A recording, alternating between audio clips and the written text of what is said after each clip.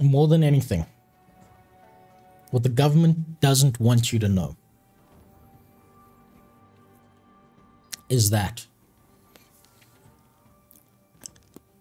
the whole touch grass movement is it's a psyop, right? Have you ever seen those people online who are like, Lamau, touch grass. Lamau, go touch grass. That's a psyop. Never leave your home, because leaving your home is entering into the simulation that they want you to enter. If you go outside, you are doing the government's bidding. You are doing exactly what they want. And they're telling you specifically, go outside and touch grass. Because how else are they going to get your fingerprints? Think about it. Why would you ever tell someone to go outside and touch grass specifically, when you know that there are people out there with allergies to that? That's dangerous. That's the government trying to eliminate the weak.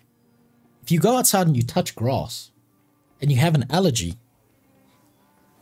of course they want to get rid of you because they know you're going on social benefits. You're weak enough that the most common plant that they've put in their simulation is killing you.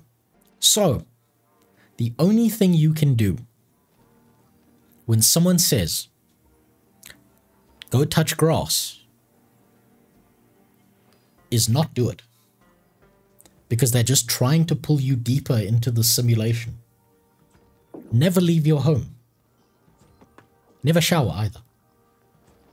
And then you can become a Smash tournament player.